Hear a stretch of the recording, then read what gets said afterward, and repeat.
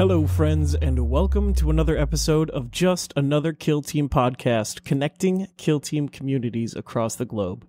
If you're passionate about the tactical skirmish game that brings together strategy, lore, and creativity, you are in the right place.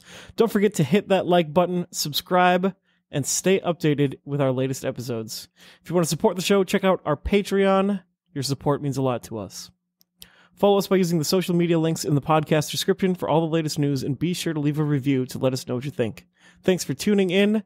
Here's today's episode. Well, we're here. We're rolling. Welcome. Yeah, we've got Chris here from Alabama. Hello. One of the tournament organizers in the South. How's it going, man? I can't complain for a Sunday. How about you guys? It's been a busy weekend for Kill Team. Yeah, extremely busy. Yeah, I've missed out on a lot of the Discord chatter, as I've been pretty much nonstop working until a little bit ago. But I watched the preview and read a couple of opinions, and I'm here ready to share more opinions. Yeah, we've got Hive Storm, the great gun, taking a page out of effectively Helldivers, I think. I don't think that they use Helldivers as the assumption, because I'm sure this graphic was done well in advance of Helldivers ever being conceived, just from how I understand physical production costs and timetables. However, seeing a big gun that, it did give me some Helldivers echoes, because there is a mission like that on Helldivers. There's actually two of them. You can load a gun, and then another one you fire an ICBM, and you get the big wash of dust. And as a Tau player, I gotta say, I'm very excited, because it's been a hot minute since those Vespid models came out, and I never bought them when I was a kid because they were ugly as sin, impossible to find metal models, and you know what? They had quite the glow up. Yeah, if even back then they were terrible looking models, they're really not such a hotness. But these new ones do look very cool. Yeah, they're awesome. How old are the old ones? They were old. They were like a year or two old when I was a kid, when I was like 16. So they're probably pushing just under 20. Not quite as bad as Eldar. Eldar models can drive at this point. But as far as the baseless accusation goes, if this edition, for whatever reason, focuses in on jump pack models, there's a large skew of things that are jump pack adjacent that definitely need updates on the 40k side. So if that is the through line that they're going to run through on this edition, and there's no real reason to believe that there would be, right? This is a new venue with new stuff, but if those baseless accusations and rumors are to be believed, maybe new warp spiders, those would be pretty hot. The jump pack boys, Storm Boys, that'd be cool. Yeah, Storm Boys. Yeah, Storm Boys, the Warp Spiders, getting new Raptors, because while the Raptors, I think, model-wise hold up pretty well, their legs are a little bit short, so getting new ones there would be pretty hot. And they are still pretty, old models. A lot of the Chaos range has been refreshed, and they do look, reasonably a decent bit better. That'd be a cool, a 5-man jump pack team. I think I've said that a couple times, would be a super cool kill team. Yep. On that note, Assault Intercessors, sign me up. Yeah, those would be cool. And I guess they already exist, so they could just make rules for them, pretty much. Yeah, be really easy. Tons of people already have them. And then people Edition like me that are kind of on the verge. Squad. Yeah, it's just I've been on the verge of getting a squad of those for a while. And if they had rules in Kill Team, I would just go buy a box today. Yeah, they want to sell more stuff, so. Yeah. What were some of the things that jumped out to y'all from the preview video? I actually even took notes. I'm going to pull them up. I think, looking at the Vespid side, some of the things that they mentioned, while moving, you get to boost some of your skills. So maybe you get better ballistic skill, maybe you get better armor penetration. I think they, in the video, specifically called out, and as you move, you improve your guns. So I doubt it's damage, but it could be cool if it was an AP thing. So maybe it goes from nothing to P1 to AP1. There could be a nice way to show, if you move more, maybe there's movement ranges where you get the thing. The other thing that I thought was pretty cool was just how the models, you've got the stealth suit and the helmet, and they integrate into the Vespid. And they mention how you give out command points, so maybe kind of like a Hearthkyn Hearthkyn rule where you have a couple points, and then if you give those points, you can do mission actions and you can fully control your model. Or maybe it's just like within 6 of the helmet. It's hard to really piece out what's going on, especially without the rest of the skeleton. So I think right now it's very easy to jump to conclusions because there was a single picture that shows the new scouting options, and it says, 1 is a new equipment, 2 I think is a free stratagem. So on the strategic ploys, you get a free one, and then 3 is the 3-inch dash or fly or recon dash. But it's very hard for us to actually know if anything is good or bad based on just that one small snapshot. Yeah. Fly seems to be different. Just assumptions based on how they treated Void Dancers, and there's a whole team of 10 or 11 models of Fly, probably slightly different, maybe more like 40k. Yeah, where you're paying diagonal inches. It could just be like how the Void Dancers work right now, where effectively all of your movement penalties are just 2 inches, which would still be pretty powerful if you had a whole team of it. Because as we've seen in our week-to-week podcast on Patreon, the Void Dancers haven't actually done that much worse over time. Like, they're not going to win any big tournaments because they're crippled by being 8 models.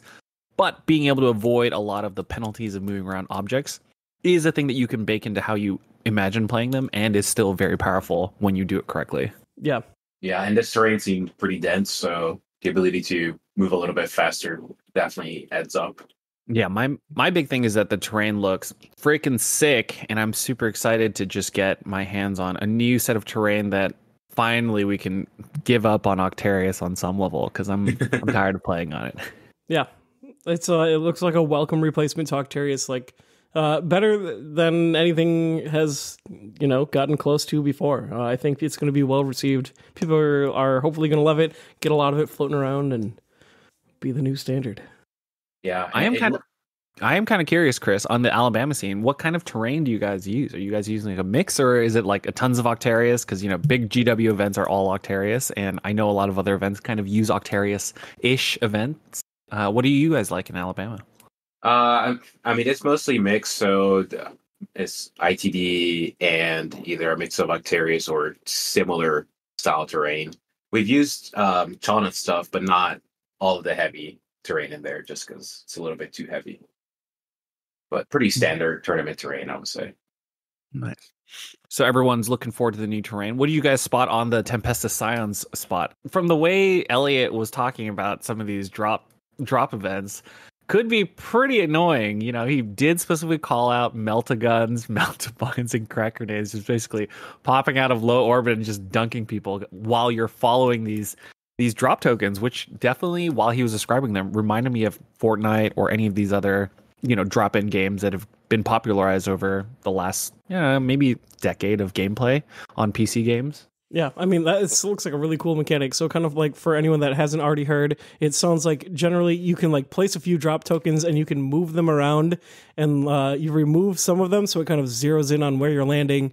And then when it's like when you have an opportunity, or when it's time, or when you're forced to, or whatever, then you can like put an airborne unit on that token, and it can be up to a third of the team, I think is what he said it was going to be. He said a third of the team, and if we have 10 models, it'll be like 3 or 4 model, or it would be 3 models probably. Yeah, I'm hoping that the footprint, or the area you need to be within when you can drop on the token, is not too far, too wide. But just given that one of them can drop into engagement range, if you can just put all those tokens on objectives, then you're literally saying, hey, wherever you go, I'm going to drop down, double strike you, probably kill you, take the objective. That seems kind of crazy, but we'll see. Very strong. Yeah, I wonder if they're going to be at the 8 operative line or the 10 operative line. Because at 8 operatives, a single dude who can come out of drop and immediately kill a dude is good, but immediately gets punished, and maybe it's fine. Whereas at 10 models, it will, I suspect, if all of the assumptions about how Kill Team kind of function right now continue, then 10 models with a third of them dropping in probably will feel a little overwhelming. If it's 8 models or 9 models, maybe it's not that bad, because you only get like 2 models dropping at a time, and you pick the precursor and like a Melt-A-Mine, and you kind of adjust from there. But it's really hard for us to make any real guesses. We're all in baseless assumption territory right now. Yeah. You know what? I'm going to say it here. 9 models is what I'm expecting. And one of those is going to be a Servo Skull, which they did call out in that 30-minute segment on Warcom, can double shoot. Yeah, that's going to be interesting. Hopefully it's slow. It looks kind of slow. Wouldn't be surprised if it was like stationary. Yeah, it could be. I suspect it'll move around a little bit, but maybe it'll be like a 4-inch move, and then it might have the servitor role where if you don't have someone within 3 inches or 6 inches, it can only get 1 APL. But the fact that he did say that it could double shoot with a las volley, 5 attacks. If all of the rules come over from Kill Team 2021, 5 attacks on 4s or 3s, 3-4 damage, P1 is a real profile, especially if you can do it twice. Yeah. Speaking of 4 inches, how do you feel about 4 inches instead of 2 circle? I mean, it's time, it's time for us to finally move into the realm of actual numbers. It was great at Gen Con. I was teasing new people while I was doing demos. Like, obviously, we all know that a 6-inch should be determined by a five-sided shape. And then if you add in 1 circle, you get 9.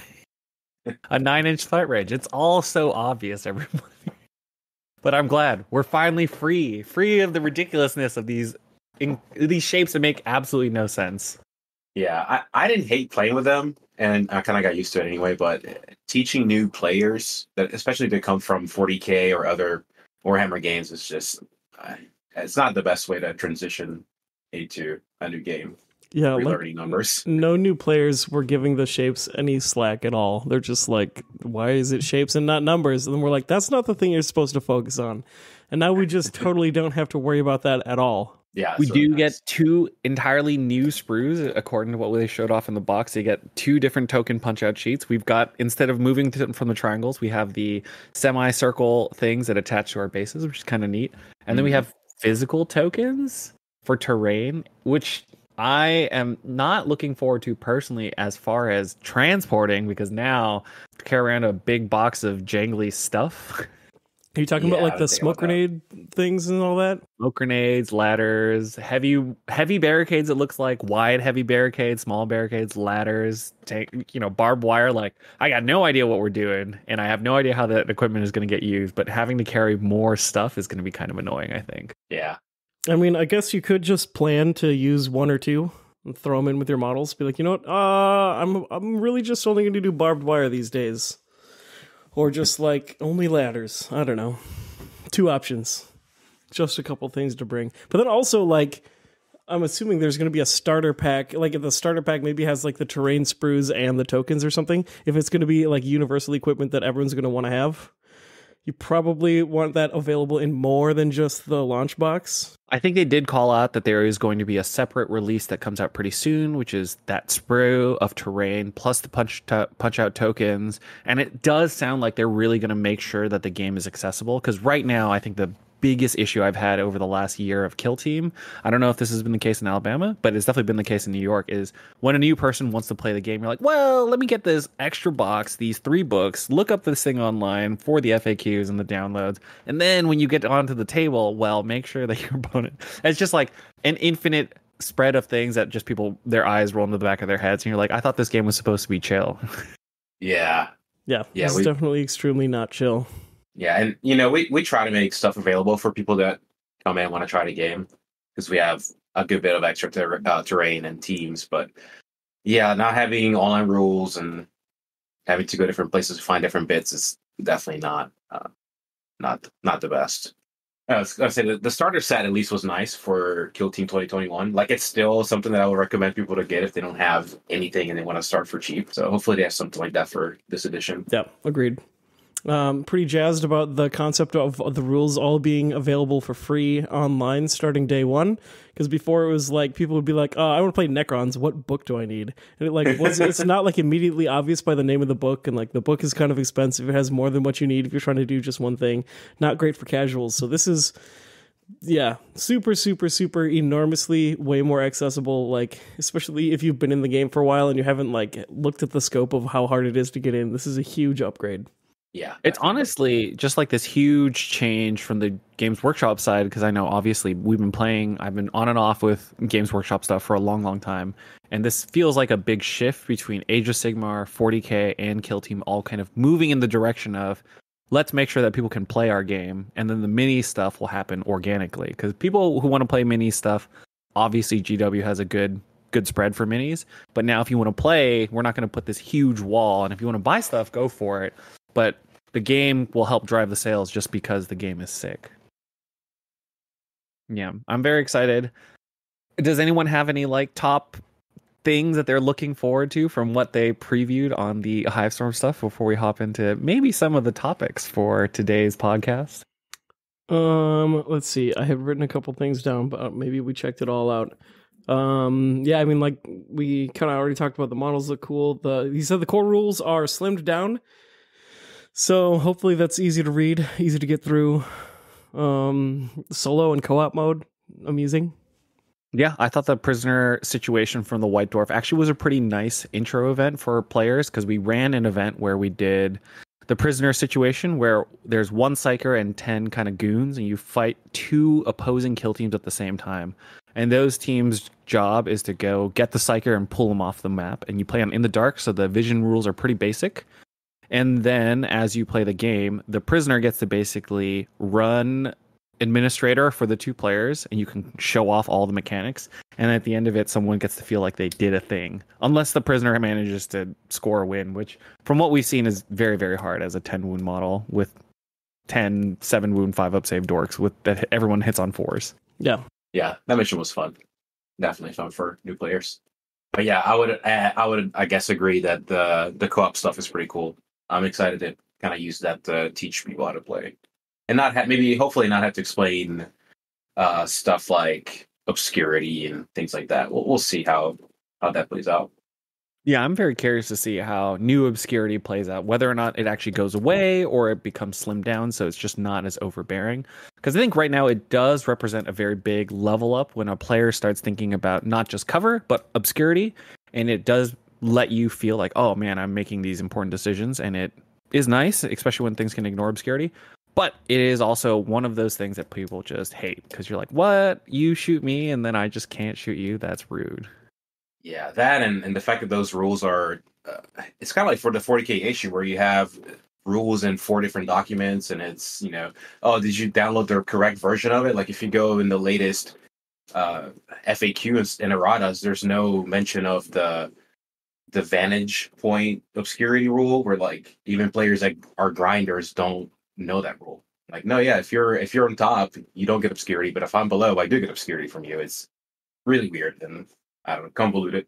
Yeah, I've always described it as if you're standing on top of the box, you can still be obscured by the floor underneath you, but everyone shooting up at you can see you just fine. That doesn't make it any easier, but at least it is consistent. So it sounds like Alabama's got a pretty good tournament scene if you guys are getting into the nitty gritty on the Vantage stuff, because that is obviously a rule that a lot of players misplay. So for anyone who doesn't know, even though things are going to be changing out pretty soon, it sounds like, when you're shooting on top of a piece of Vantage, the thing that you're on top of does obscure you. So a lot of Octarius shots, or if you're standing on top of a Munitorium container, if you take a shot across the thing, generally you're actually obscured, because you're not able to shoot past a 1-inch bubble around your base. Yeah. Which can be very upsetting, especially when people walk into it and you're like, well, sorry, you can't shoot. I'm just going to blow you up. But intervening pieces of heavy still do the thing. Yeah. So while the thing you're on top of doesn't do anything, everything else still does it. So it can be a situation where people think they learn it, and then it shows up as, oh, actually, I learned it the wrong way, and now I'm dead. Yeah. The one of the fun ones is Octarius scrap piles, where you can dash and then charge over, and it's one of the only occasions in which you can do any move other than a charge in the same activation. That one's kind of funny. That is kind of funny. Yeah, I am looking forward to seeing how that new terrain interacts with maybe some of this kind of stuff, because I assume scrap piles are going to go away, especially if they don't reprint Octarius anytime soon. Although personally, I'm glad I'm done with Octarius. I've been playing on it for 2 years, and the missions have been played around for so long. I'm looking forward to, hopefully they go the way of 40K and they reduce the number of objectives, just to really make sure that people can't just sit in the background and just try to play a 3-3 split. Yeah, some like 4, 5, and 6 objective missions, maybe even 3. Yeah, odd number is nice, because it really forces you not to have a draw. Gotta have a plan. Gotta have a plan to get in there. And I think one of the screenshots they showed on the Hivestorm release was something around when the mission's being a kill tally. So definitely really putting the focus on kill team and not points team. Yeah, that's one of the things they mentioned in the in the interview as well was we're putting the kill back in kill team, score points by killing things, universal thing. Meanwhile, Jason's been doing that for the entirety of the year with Intercession Squad, Phobos, and all sorts of Marines just turning on Engage and just blowing people up. That's true. I mean, it is called kill team, and I just always took that personally. What is the actual meta out in Alabama like? You know, I think in the wider meta, elites have obviously taken a bit of a licking, and wider teams have done much better. I'm curious how the Alabama scene shakes out. Are Brood Brothers and Mandrakes taken over there as well, or do you guys have a wider spread? How's your player base? Definitely a wider spread, and we don't really have like meta chasers. I don't even really consider myself a meta chaser, but I do pretty much buy almost every set that comes out, so I have access to most teams. But yeah, I would say most people just kind of they stick to one team or two and try to get better at it, but they're not always playing the best team that comes out. Yeah, I honestly think that's like the best way to actually get good. There's a lot of good players that just like stick with the team, and there's so much nuance to learn within every team that there's a lot of value from just playing it a lot. Agreed. Yeah. As long as the team is good and can play the game, generally you don't need to go meta chasing. However, there's never been a real issue with, this Brood Brothers stuff is really good right now. If I can do the solid basic plan of using their best tools very easily, maybe it's fine. But there are players like Shane, you know, of Command Point, who took a small tournament last weekend at Salt City playing Felgor, a team that's been nerfed a million times now, and he was still able to make a clean sweep through the tournament, because it turns out dying more than once is definitely still a powerful ability, even if you get nerfed. Yeah, 100%. You know, and it's not even just that. I think some older teams still hold up pretty well. You know, Pathfinders had to take a couple nerfs. Obviously, we're going to talk about Novitiates today because, Chris, that's the team that you say is near and dear to your heart. You have the most experience on, and they've obviously been nerfed a couple times, but at this point, they haven't really been touched for a while, and Faith Dice remain very, very powerful. Oh, yeah, they're so great. I would say they actually got a few buffs maybe in the past year or so. You think the metagame has shifted around the Novitiates in a way where the Novitiates can hang out a little bit more at the upper ends of the tables? I think it was actually a lot easier right before Cultist came out, when the meta was more mid-rangey and elite. Now that it's mostly, you know, go wide team, it's a little bit harder, of course, because you're outnumbered and pretty fragile. That's true. Novitiates being 10 models, 7 wounds, 4 up saves means that they really can't take too much of a punch, but they do have one of their better tools with Blinding Aura, just meaning they don't take punches. Yeah, and it's always fun to explain how that interacts with vantage points and all that stuff. Yeah, in general, Novitiates is kind of one of those teams that I'm like, I've always been like a little spooked by them, just because it can really, really mess up your day if you fall for the blinding aura. Then it's really easy to just like catch people out with that. Like, even after you fall for it a couple times and then just fall for it again in the same game. It's a strong ability. I'm actually curious, Chris. You know, you're one of the leaders of your scene. How do you play Novitiates? And when you play those intro games with players, how do you kind of walk players through the gotchas of Novitiates? Because Novitiates are a team with a lot of gotchas. And for any listeners who don't know them really well, you know, it'd be kind of interesting to see how you would teach those people to play around your rules. Yeah, they have a ton of gotchas, and obviously if I'm teaching the game or if I'm playing local games, you know, the weekly games and stuff, I pretty much don't play Novitiates. I only play them in tournaments because they can be frustrating to newer players or even somebody just trying to have a good time. You know, it's not fun to sit there for an hour and say, well, you know, I can do this team can do that, and you know, like, so I can't do this. Like, yeah, sorry. But in tournaments, I usually try to go over everything that I can do and all the cheese at least. It's obviously it's hard to explain every scenario of things that I can do. And like when it comes up in a game, I say, hey, you know, careful. Remember, I can dash with these 2 flamers, so I have like a 15-inch range. So, you know, maybe don't worry about that cover so much because I'll be within 2 inches of you type stuff. But there's a lot of gotchas, so. Yeah, the power of the pair of Pergoddesses, one of them shooting like a bolter, is always going to be something that's very powerful. Do you have a way that you would describe Novitiates to a brand new player? Maybe like a 1 minute spiel of like, what's the vibe of the Novitiates? Oh man. They look extremely unassuming, and their stats are all pretty weak, but they actually hit like trucks, and they have a ton of tricks. They're like one of the trickiest teams for sure in Kill Team, I agree with and that. one of the hardest hitting teams. Like you trade pound for pound with the best offensive teams in the game easily. Yeah, like that Flamer is so reliable. Like it's 5 dice on 2s, rerolling 1s, 3/4 Inferno tokens, and Inferno tokens do mortal wounds at the end of the turn. So it's like you can roast a Space Marine with that. Yeah, sometimes it's 10 attacks plus the Inferno tokens. So I've definitely one-shotted Legionaries with just the Flamers with Defenders of the Faith into first activation and just murder it. Yeah. And then your Plasma Leader is probably the best gunner in the game.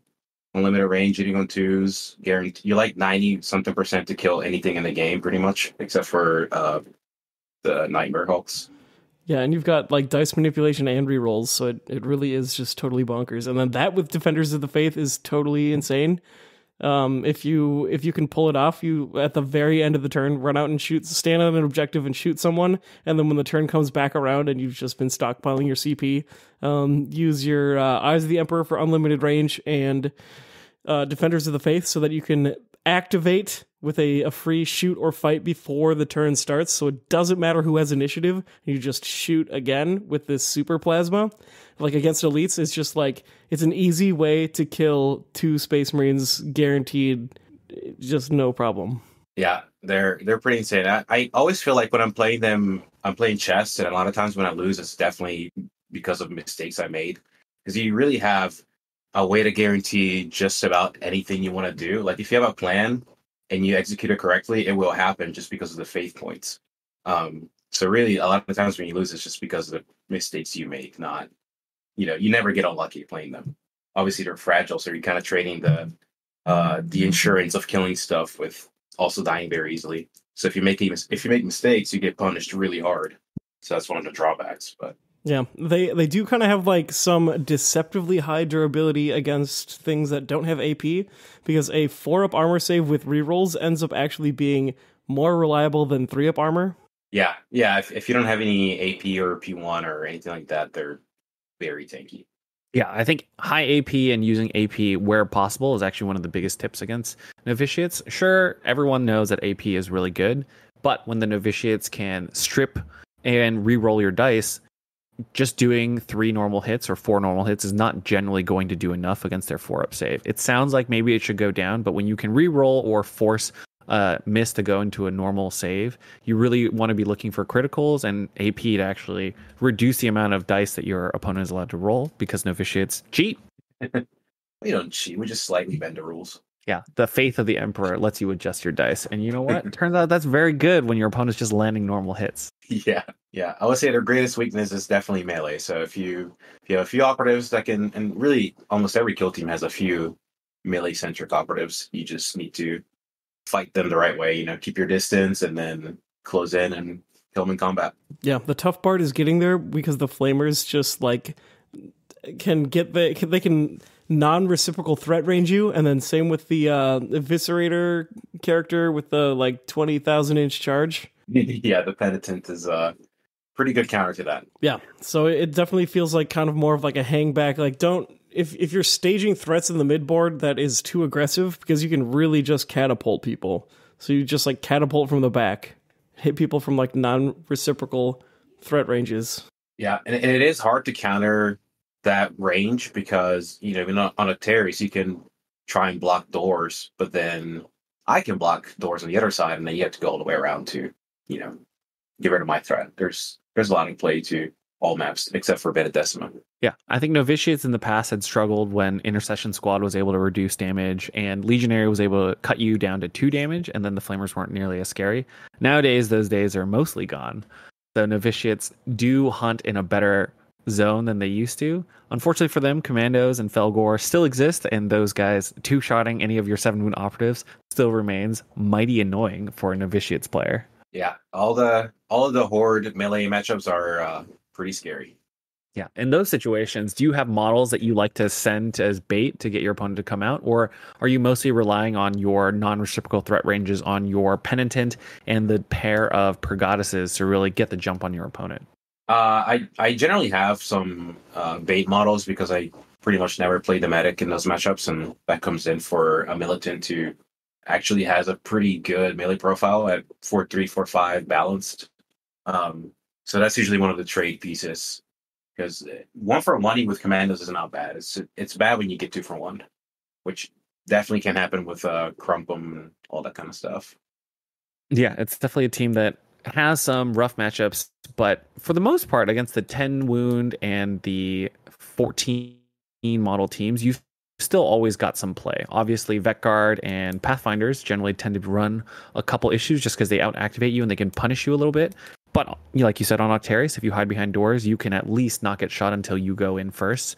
So it's really about threatening the 2-for-1s where you can, because you've got a couple models that can do. You've got 2 models that can comms, and then you've got the leader who's got the AP2 2-up save plasma gun, especially when you give it the Eyes of the Emperor to give it infinite range. So you've got a lot of good threats to run amok with.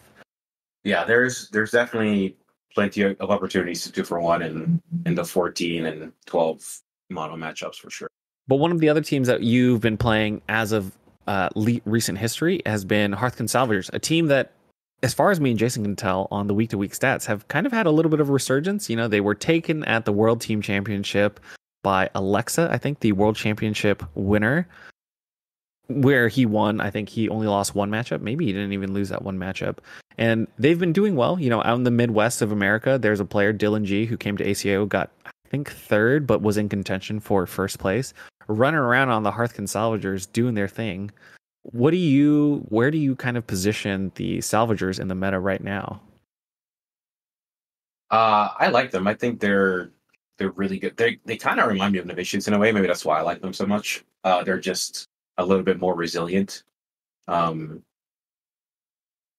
they're also more versatile because your whole team could just be a melee threat if you want them to be, which is kind of crazy with the Knights. Plasma Knights are so good. So what's the biggest thing that kind of glues the vibe to make them feel like Novitiates? I think it's the fact that they don't look crazy on paper, but they have a bunch of tricks and they punch up. Like their melee is really good because of the plasma knives that you can give them, and their shooting is obviously really good. And you don't cheat dice with faith points, but you do get a bunch of crits. And with proximate firepower, you hit on 3s and you crit a lot. And Novitiates kind of like to push up the board, and you can't play. I think people played pretty slowly with Hearthkyn before, and I mean, obviously they're slow. They're a slow team, so it's hard to play fast. But you really want to push up and be aggressive with them. Yeah, and the knives help you get there.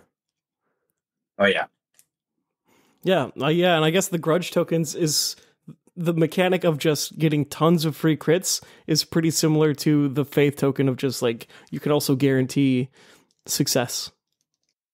Yeah, 100%. And you got the reroll token stuff. There's so many tricks with that team. Yeah, might have more tricks than Novitiates, to be honest. Yeah, one of the biggest differences obviously is mobility, because you've got the Daka dash on the Purgoddess, and like you don't really have anything like that. The closest you have is the jetpack dude, but that's just one guy, and he can't really do the 12-inch jump and still shoot or fight. Yeah, he can shoot at least. But yeah, he can't fight. I guess maybe he could on Into the Dark boost and then hatchway fight or something. Oh yeah, but yeah, definitely more limited on as far as that goes. But you have crazy stuff like the grenade, like you can just zone an area out. There's so many tools. It's like I don't know.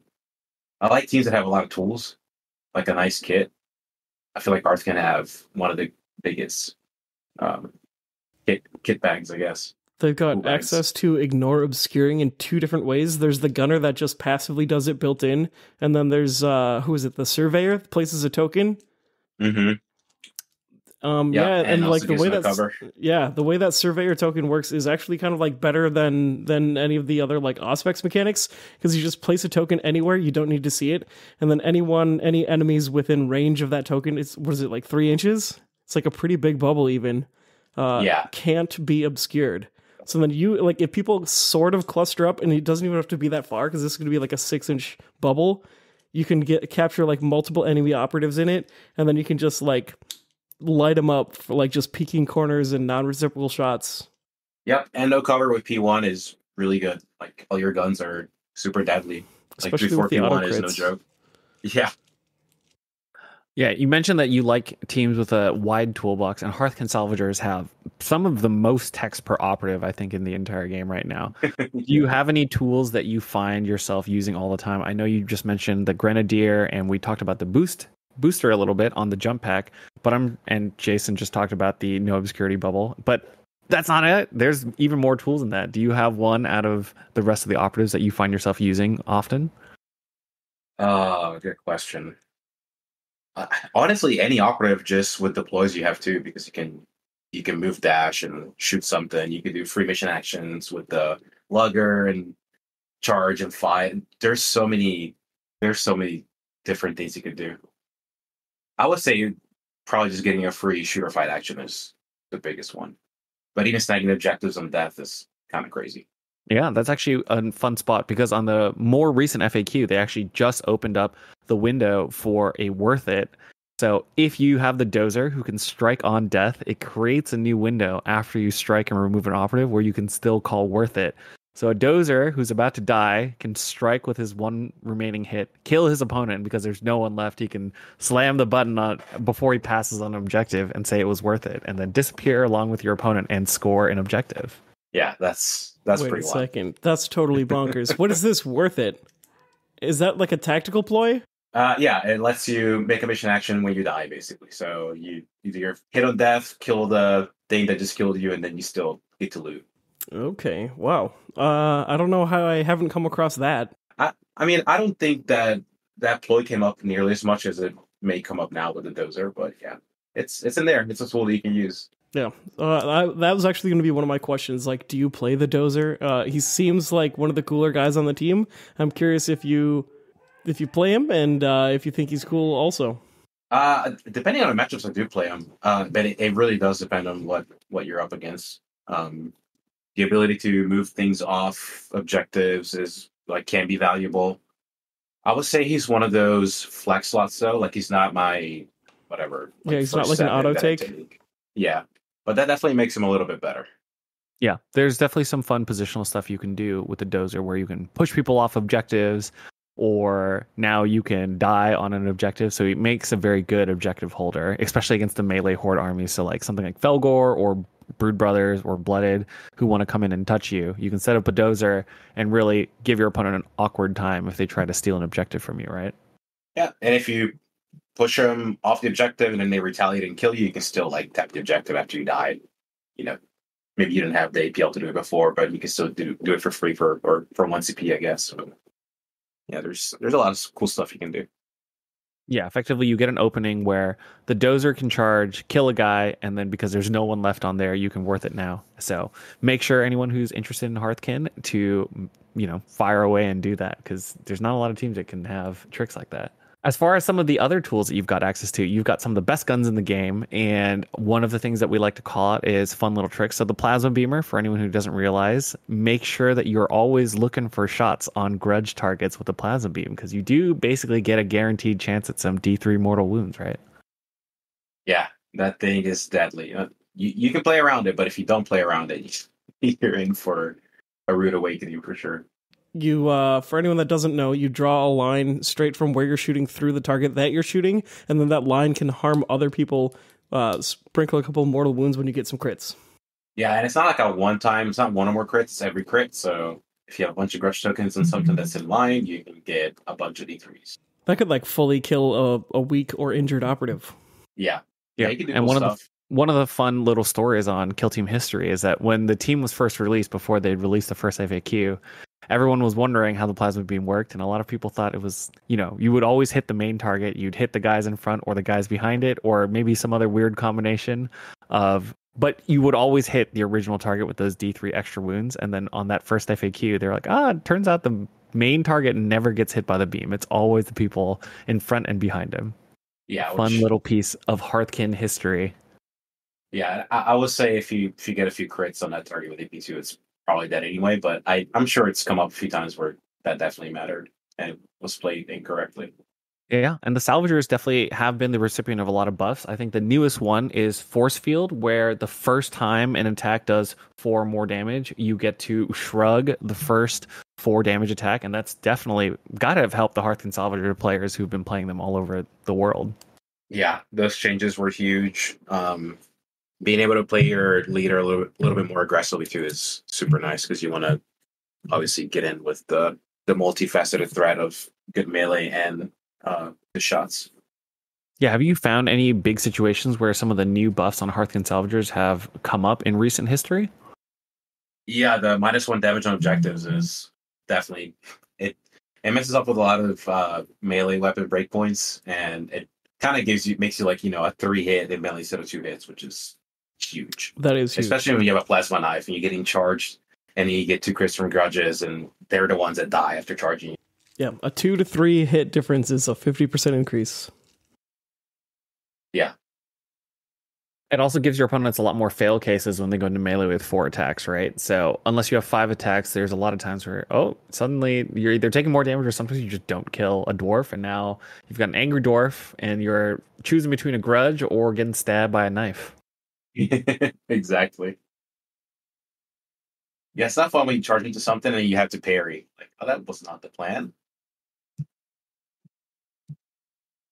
Yeah, and getting into a shootout against the Hearthkyn Salvagers tends not to be a winning combination, because while they hit on 4s, generally you'll have hit your strategic ploy, which is while you're within 6, get +1 ballistic skill. So generally, the Hearthkyn Salvagers want to be in close, taking shots and charging while your opponent is doing the same. And if you're getting a chance to trade back and forth and you're getting to reduce a little bit of damage, you are making the breakpoints very awkward, as the Hearthkyn Jaegers have shown on their end, where reducing the first hit by 2 damage generally means that they're not dying all that often, and every once in a while they get a heal. But the Hearthkyn Salvagers, they get a medic. So in those shootouts, they do have the ability to just trade up, just like some of the other teams with medics. Yeah. Yeah, Jaegers are pretty crazy. I haven't played against them much, but they're pretty cracked. I played against somebody who tried them for like the second time maybe, and I didn't really look at the I guess review or the rules and stuff, and I was like, what does this team do? It is a team that requires you to look at so many different things, because each of your operatives has a huge brick of text, because I think on release they were thinking, well, you only have 4 inches of movement, so it's going to take a little bit more work for you to work on stuff. But nowadays that has kind of gone away, and they have a lot more power, moving for 5 inches. All their guns are really good. Being able to get grudge tokens means that you really are a good shooting team, and enough plasma knives means you're respectable in melee. Yeah, absolutely. I mean, your melee a lot of times is 5/5, just because of all the grudge tokens you can stack on a target. You get a bunch of rerolls if you want. Yeah, that can end up being scary against like any target. Like I was playing Intercession against Salvagers like a week or 2 ago, and just like there's an intercessor that has like 4 grudge tokens, and is like, oh yeah, if you melee me, you just get all crits. The tilting shield will solve that, but if you don't, it's a bad time. Yeah, and that's definitely a matchup where stacking tokens on one operative is obviously very helpful. Yeah. What do you think are some of the toughest matches for the Salvagers, and some of the easiest? Easiest.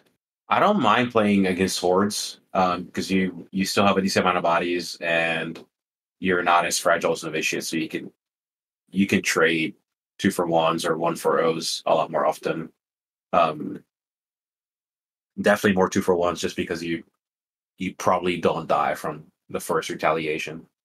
I would say tougher would probably still be the aggressively good melee teams, or even something like Gallerpox if your opponent is really good and spaces things out correctly. It's where they make it so you can't 2-for-1 them as much. It's a little bit more complex. If we had a ploy to shoot into melee, maybe. Or something like where the Hearn can get to shoot as your opponent makes a charge. You can have a guy cover for you. But unfortunately, the Hearthkyn Salvagers don't get that. They just have to tough it out with their operatives. Yeah. I'm not going to complain. They're good where they are, I think. Yeah, and they're actually one of the teams that theoretically kind of plays around with the roster restrictions a little bit. Who knows if that's going to change with Kill Team 24? It does feel like a lot of the newer teams on release have kind of done away with the roster system. So I'm curious to see if Hearthkyn Salvagers on the new edition are going to run into roster restrictions. That's interesting. I didn't think about that. Not an issue for Novitiates. Definitely not. Novitiates got their 10 operatives. I mean, technically you could take auto guns, but I don't think I've ever seen someone decide to really take a lot of dorks on the Novitiates, because they really don't get a lot of value out of just a basic Novitiate. Yeah, with Azure the Emperor, you pretty much just take the melee operative and then give her unlimited range anyway. Yeah. They did hint at changing some of the data cards, and I wonder if that has to do just with updating the symbols. I mean, obviously that's going to be a change, putting inches instead of the symbols. But I wonder if they're going to change any of the operatives to match the new rules. It kind of seemed like it. Who knows? Yeah. And I mean, like the trends that we've seen in like Age of Sigmar 4th edition and Warhammer 40k 10th edition is kind of like this like streamlining where like 9th to 10th edition 40k was basically like a bunch of the stratagems, instead of being stratagems, became data sheet passive abilities. I feel like and like Age of Sigmar 4th edition was kind of a similar vibe. I wouldn't be surprised if there was just like every like special character has one data sheet passive, and then like something that makes the warriors more viable. Because I mean, I don't know. I'm always a fan of teams that have a couple warriors, because it just kind of like gives you pieces that are easier to just like trade and instigate with. Yeah. I think I'm looking forward to a lot of stuff on the new edition. Obviously, Chris, we brought you here because we wanted to talk a little bit about the Alabama kill team scene. So, how has the Alabama scene been reacting to some of the news from Hivestorm? I think it's been mostly positive, and not just kill team, but also the other GW adjacent games. So that's exciting, because we do want to expand as much as we can on the kill team scene, and I think just from that preview that maybe this edition will allow us to have an easier time getting other folks involved in kill team. So that's really the most exciting news, is just how much more accessible it seems. But yeah, how many stores does Alabama play out of? Where are your tournaments? Obviously I found you because you were running a tournament in recent history. So where's your local shop? Where are your players at? How big is the group in Alabama that you know of? So the local store we play at is Gear Gaming. That's in Hoover, Alabama. And I would say our scene, counting every player, there's probably like 12 to 14-ish players. Consistently is more like 5, because there's always a different rotation of people that show up every now and then. If it's either because of new games or just new editions coming out, like obviously AOS pulled some players out, and then 10th edition pulled some players out, and new ones came in. And that's our core Birmingham, Alabama area. I know there's an area in North Alabama, and we have a few players that come to our tournaments, and we've gone to theirs. And then South Alabama, there's a couple stores. There's one in Dothan and one in Mobile. And I think they're running a tournament there in September. We're also going to run one in September. But I would say those 4 areas are the main areas in the state. How often do you guys have tournaments? Is it like a monthly thing or a quarterly thing? Ideally it was a monthly thing, but we've had a few issues with the weekends not working for like different clusters of players, where like 6 players can make it this weekend, or 5, and then like the next one, 5 others, but we can never get like a big one. And we didn't necessarily want to run like a 3 to 5 player. I mean, obviously a 3-player event doesn't make sense, but even 5 feels, kind of bad. Definitely don't want to have a buy round at a 5-player event. And I found that, I used to play Magic the Gathering pretty competitively, and the demographic of Magic versus Warhammer in general is a lot different. You have Magic is young kids, usually college age, high school. They have a lot of spare time, not a lot of responsibilities. Whereas the Warhammer group is more definitely, older with families, and it's definitely a lot harder to schedule things. I don't know if that's been your experience in New York, or if you played other games where the demographic is a bit different. Yeah, I think that's generally kind of the same here in Minnesota as well. Yeah, I think as far as player demographics go, Warhammer tends to skew on the older side. One, probably because we all were kids when Warhammer was kind of popping off when we were younger. It was like we were 14 to 18 playing 4th or 5th edition Warhammer, and then we stopped playing, and then it feels like there's kind of like this wave of people who are like, oh, what's Warhammer like? And I kind of am expecting Space Marine 2, which looks really cool, to be one of those other inflection points in the near future. Yeah, and I guess to add to what you said, obviously it's the buy-in to play Warhammer is pretty high compared to other games, and that definitely affects the demographic. I'm hoping that this new edition is going to do a lot of work on at least making that first intro point easier for players, because I think right now with all the rule books, it just seems insane to tell someone like, oh, it's just 1 box and like 16 books. So that's not great. So if we can have all the rules online and that's the core experience, then it'll be easy to be like, it's 1 box, come play with us, it's fun. And then you can get to the point where people are painting up their guys. And instead of it being a story about some Space Marines or some Vespids that you see on a cinematic trailer, it's the story of your Vespids and your Space Marines. And that's really, I think, the part that makes Kill Team and Warhammer and miniature games in general that much more immersive once you're all the way in. Because it's not just a random story. It's not Magic the Gathering where it's the story of these planeswalkers, the story of these ones. It's really your guys. You painted them. It might be the Ultramarines with Calgar, but it's your squad of Ultramarines with Calgar. So it sounds like the player base is kind of scattered in Alabama with still some work to grow. And it sounds like the players are getting a little bit hyped up over Kill Team 2024, I assume is what we're going to end up calling it, because it's the 3-year on the dot, just like the other things. Do you have any big plans for release events? It sounds like it's going to be somewhere in the October range. Do you guys have any, or are you scheming up any plans in the Alabama area to kind of bring in the newer players? Yeah, I would like to, and I probably will end up running some kind of, not necessarily a tournament, because I think the war tournament also just scares people away a lot. And it's funny because like once people try it and play, they're like, oh my God, I had the best time. But they just hear the word tournament and they get kind of turned off or intimidated by it. But maybe setting up some kind of event where it's just a teach kill team.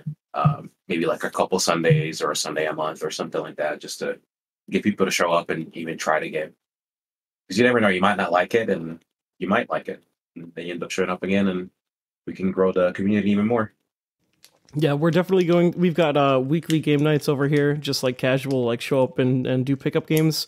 So I'm sure we're going to we've got a handful of people that are already doing a great job being community leaders, teaching a lot of players. So like, especially with the solo and co-op mode, like we kind of chatted about at the beginning, I think that's going to be an amazing tool for teaching new players. So we'll just kind of like make sure we have everything on hand to be able to pull that off for new players, learning games, stuff like that.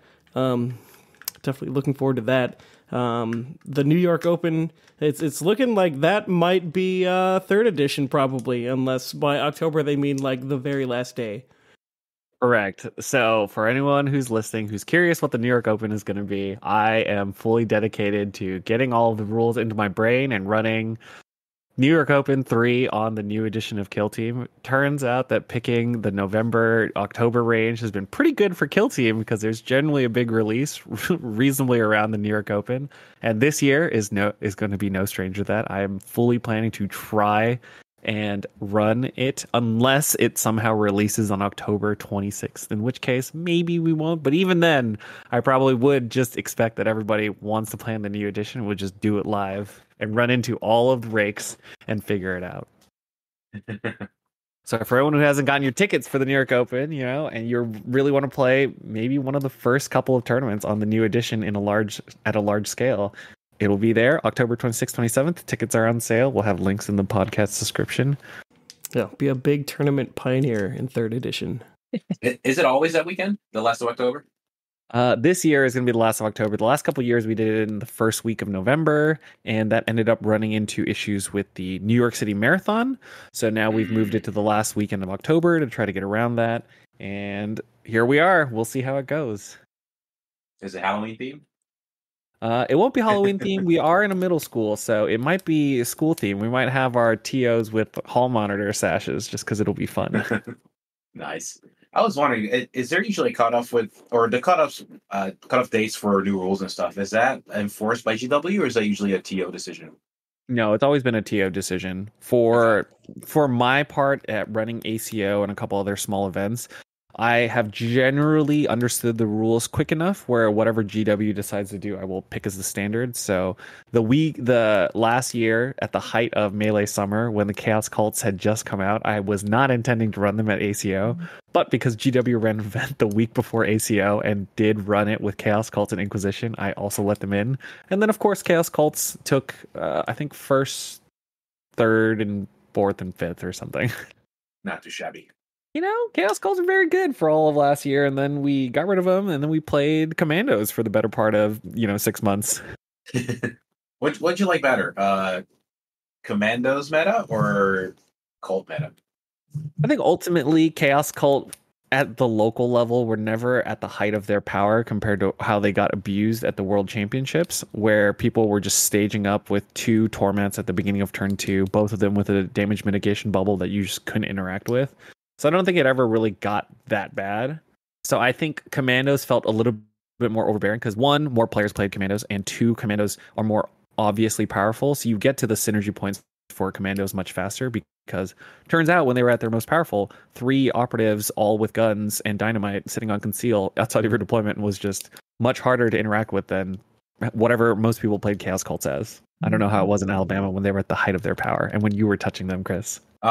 I felt bad because I really enjoyed just the team. Like when I saw the spoilers, I got really excited. Like, oh, I'm gonna get this box. This box is great. It's got a bunch of sprues for those are one of the best value boxes probably as a Oh yeah, for sure. It was a good amount of plastic. You got 2 cool teams. You got like a whole new way to play. Yeah. And I played them a couple times, and I'm like, oh, this team doesn't make any sense. I'm just gonna put it up for now. I did play it at ATC last year and then lost to Commandos in the finals.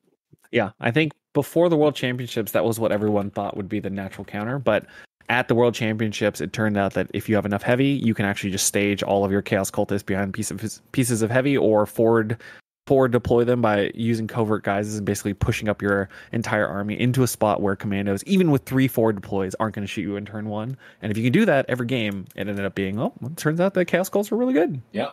Despite 3 nerfs at that point, or 4? 3. Yep. And then right after World Championships, 1 more big fat one. Yeah, I think if you count erratas and FAQs, it's like 5 or 6 nerfs.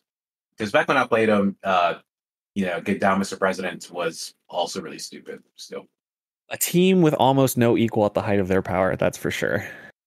Yeah, I think of the teams that we talked about today, a little bit of Chaos Cults, a little bit of Commandos, and Novitiates and Hearthkyn Salvagers.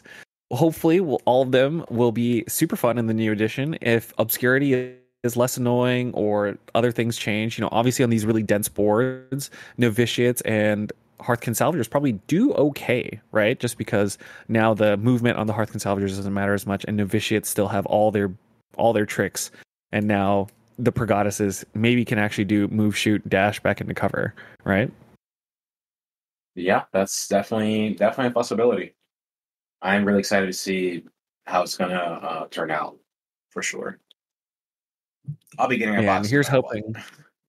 Yeah, here's hoping that the Great Gun in the cinematic trailer somehow makes an appearance as a piece of terrain eventually, because that would be a sweet thing to have as the background. Or like someone make it as part of your display board or something. One of the cool things in that cinematic is I think as the Scions are dropping into the loading bay, that's actually just the bullet loading bay of the Great Gun. All right. Well, we're getting towards the end of the podcast. What are we most excited for with Hive Storm and the new edition? I'm kind of excited to see if teams get like streamlined and merged together. Like, I mean, as far as sisters go, it'd be cool if there was some hybrid version of like Novitiates and regular Sisters of Battle, and like if that was an option, that'd be cool. Or like greenskins and commandos being slammed into one thing that's super, super customizable. Like add some more Space Marines into the mix. I don't know. This is totally there's unfounded, but that'd be cool. Yeah, I wouldn't mind. What about you, Chris? What are you excited for? I wouldn't mind some kind of shakeup like that for sure. Because right now we don't really know how much is changing. Like the biggest change is that kill stuff, and I guess the scouting step is different. But I don't know. As far as what excites me most, I think it's still just the free rules and the accessibility. I'm excited that I think a lot of new players are going to start playing Kill Team, and that's the biggest factor for a game to thrive is having people that play the game. So. Yeah.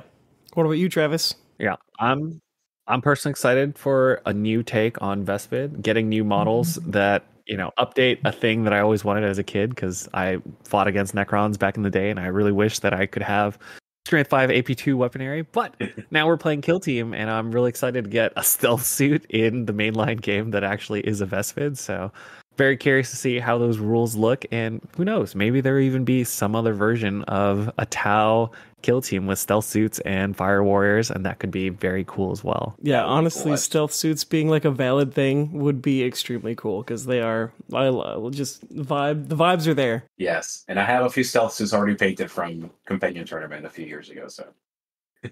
All right, Chris, thanks for coming in, talking a little bit about the Alabama scene. Hopefully your next couple tournaments go well, and thanks again for coming on, talking about Novitiates and Hearthkyn. Yeah, thank you guys for having me. And thank you, listeners, for listening until the end.